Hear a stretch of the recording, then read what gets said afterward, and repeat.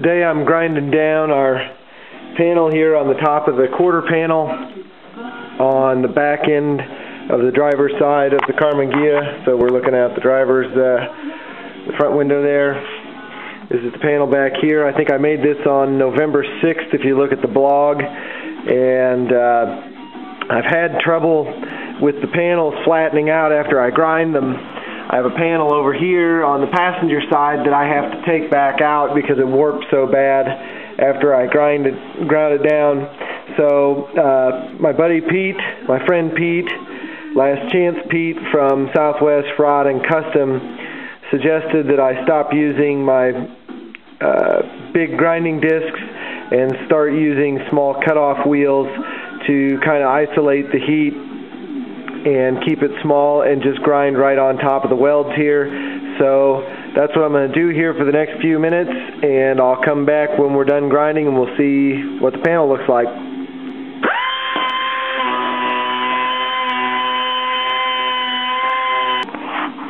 Alright, 10 minutes worth of grinding. I've got this little bit here pretty well ground down. This is kind of being worked on, and this out here.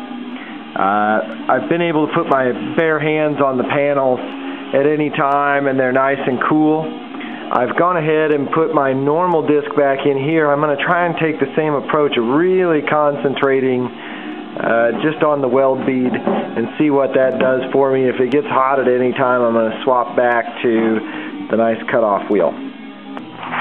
Alright, after about an hour's worth of grinding on this, using a combination of I think this is a 4-inch angle grinder and this little guy here, cutoff wheel. We've got a pretty damn good fit on the panel.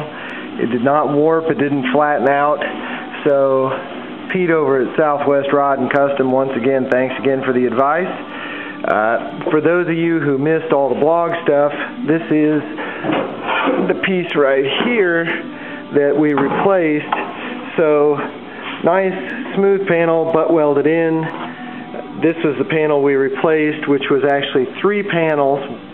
You can see this one out here, this one here, and this guy here on the other side is 2 panels.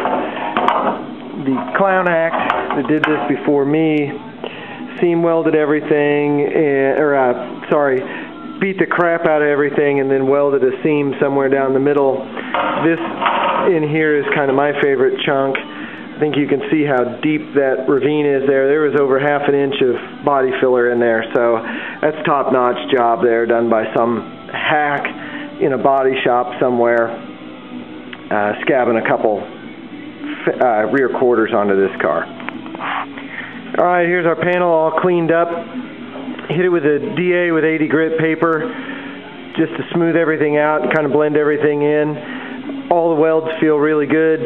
No shrinking happened this time. Thanks to Pete at Southwest Rod and Custom once again for helping me out on the advice using the smaller tools like this guy here and really taking your time, keeping the panel cool. The other thing I did find on my other grinder here is it has air holes on this side, so as I'm grinding I'm trying to keep that down, keeping the air flowing on the panel, keep it nice and smooth. I'm going to hop over to that side, pull that panel out. Alright, this is a patch I made a month or 2 ago and everything fit really well, and when I welded it in I got in a little bit of a hurry, and when I ground it down I got in a big hurry and everything in here kind of warped up. I don't know if you can see any of this, but there's kind of big valleys here on the edges of the panel, and when you look at it, it just flat out looks like it's going to require a lot of Bondo, and it's ripply and everything else. So we're going to pull this panel out of here and start over again. I'm starting with a piece of 11 by 17. It's kind of like a cardstock, so it's a little heavier than normal paper. I'm going to trace out my basic area where I want the template, then I'm going to refine it a few times. Okay, here's the template. I've got it trimmed on this edge up here. I've got a line down here that shows me where I'm supposed to fold the metal, and then we've got it to size so it covers our panel. So cut a sheet metal blank using this, and then we'll get to cutting and folding that blank, and then we'll fit the patch up. On our blank here, what we need to do, so I put this corner down here, fit it in the sheet up there, so we may have to trim a little here and there, whatever, but we'll use our trusty little air nibbler and we'll knock this thing out.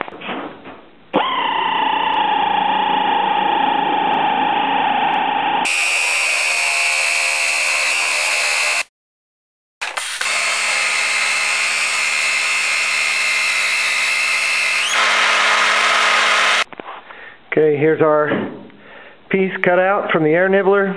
Got it marked down there where we're going to fold it. This is just kind of an idea. Then I marked our panel here with reference lines where this patch fits in, so that as we form it, we can line it up the same every time and make sure that we're putting it back the same way. Studying the panel, we've got a gap here and a gap up there, so we can see how this panel moves. We got to put some crown into it, so I think we're going to use our old crown going in it. Then we might have to use the wheel to stretch this area right up in here, give it a little bit of two-way crown. So we'll see how it goes.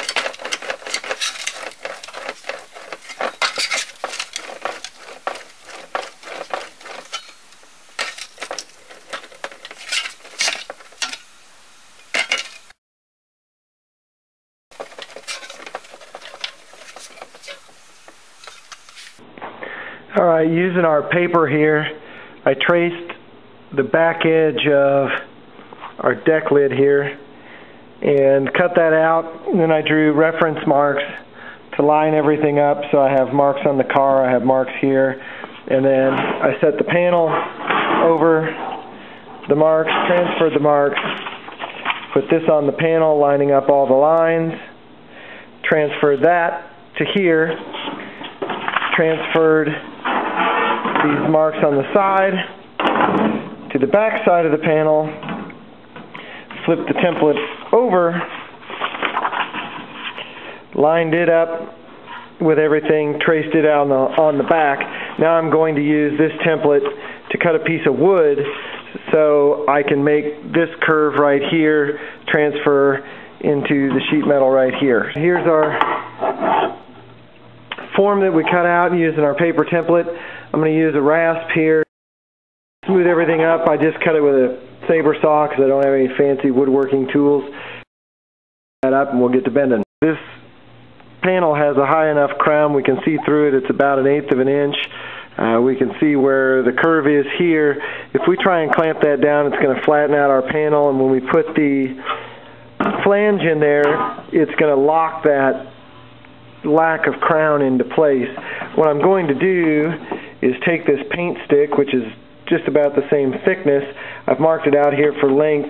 I'm going to start in the center with it being 100% high. I'm going to carve the sides down to 0. So hopefully we'll be able to make this same crown out of this. We'll clamp the paint stick here, and that will keep the crown in our panel as we fold this lip down.